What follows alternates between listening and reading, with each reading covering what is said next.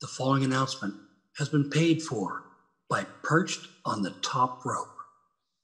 You got the Raging Cajun, Lash LeRoux, the one and only. You know, I spent the majority of my career perched on the top rope, and you are watching me now, perched on the top rope with my man Lee Walker.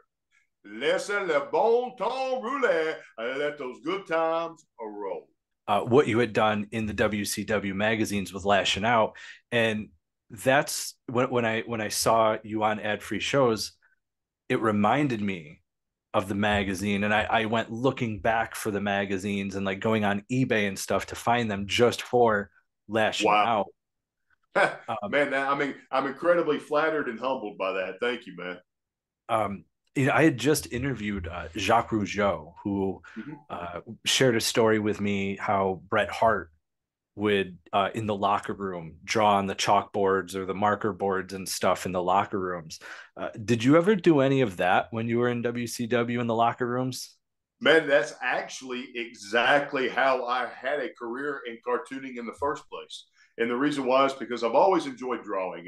And I tell people all the time, if you've ever been around kids, kids love to draw. It's just some kids keep drawing and some kids stop drawing. And I was that kid that always kept drawing and got a little better. And I had other friends when I was, a tiny little lad that enjoyed comic books. And they would do what kids often do. They would trace cartoons out of the comic books or superheroes out of the comic books. And they knew that I was the one that was kind of really passionate about art drawing. So they'd bring it to me and want to impress me, and they go, look at this, man. What do you think? And I'm going, yeah, that looks just like Batman.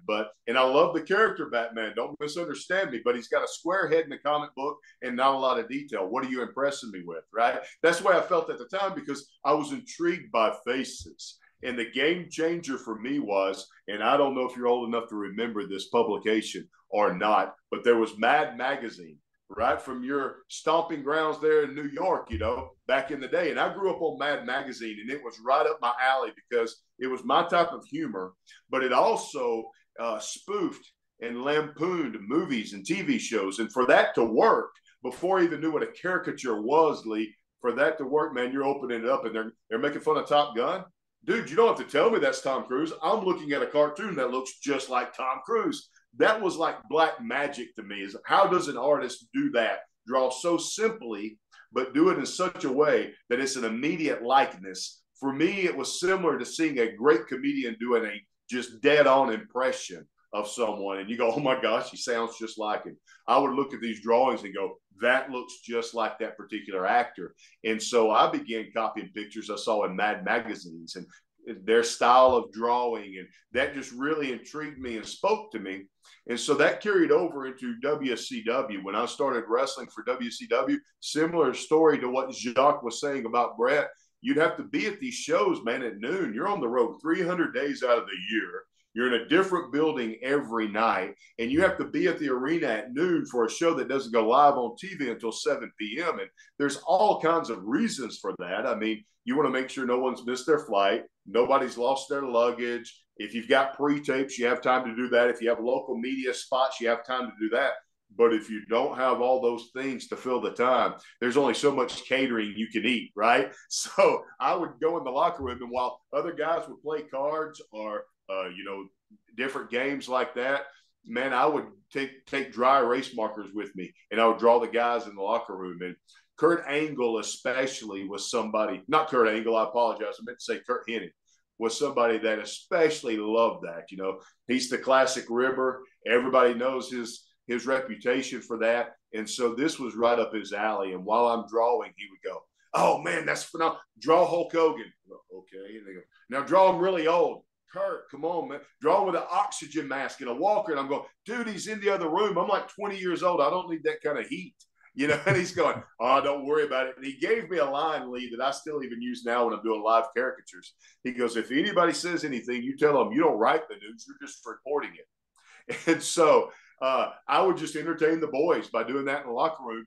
And editors for the wrestling magazines, the publishers would see it, guys like Bill Apter saw it and wanted me to draw for his wrestling magazines.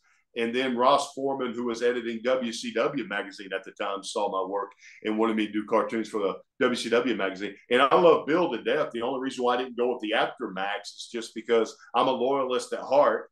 And WCW is the company I'm working for. And so if the home base is going to ask me to draw cartoons for our magazine, then I felt like that's where I needed to be.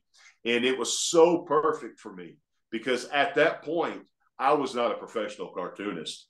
I was a wrestler that could kind of sort of draw. That was the novelty of it, right? So my very first cartoon I did for WCW Magazine was Bill Goldberg. And I drew him with those giant traps coming up so high that they were covering up his ears. Some kids asking for his autograph. And he said, "I can't hear you, kid. What'd you say your name is? My traps are too big." And I literally drew that on typing paper, inked it by hand, and colored it with color pencils and markers and handed in a hard copy to the magazine for them to publish. In fact, I took it to Bill and I said, "Hey, Bill, I just want to make sure you don't have a problem with this before they put it in the magazine." You know, they didn't want to get any heat. And he looked at it and looked at me and looked at it. And he goes, "Bro, you keep drawing me that big, you can write whatever you want to." And after that, you know, all the boys were cool with it. I never got any negative feedback for a cartoon I did for the magazines, which I always tried to draw in a way that was funny, but put the boys over, never at the expense of them. And so fast forward, man, over the course of about 12 years that I did cartoons for the wrestling magazines, every month I would push myself to get better and better and better. I recognized I was in a unique position. There wasn't another wrestler that could kind of sort of draw like I could that was being published in the magazines. So it's not like I'm going to lose my job to somebody at that point, right? And it's not like I was relying on the magazines to pay my bills. I was a professional wrestler. So I experimented. And I went from drawing on that typing paper to drawing on paper and scanning it into my computer and doing all the color work in Photoshop and just teaching myself that, to by the time I retired from wrestling and stopped doing the cartoons for the wrestling magazines, man, I was drawing directly and painting directly into the computer with like a tablet and all this stuff that I just kind of taught myself to do over the course of a few years.